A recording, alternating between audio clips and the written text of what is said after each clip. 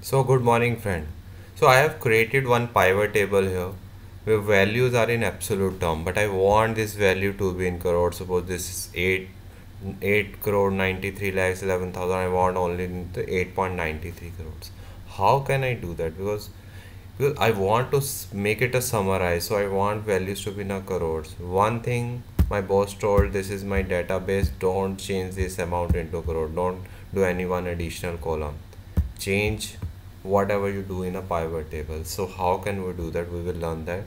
So here select on the pivot table, then on the pivot table analysis tab, go to the field setting. Here is the option called calculated field. In the calculated field pop-up, I will create one new field for amount due in crores. So I will create a one new field. How will I create? I will select the amount due column divided by crores, those 7 zeros. Just click OK.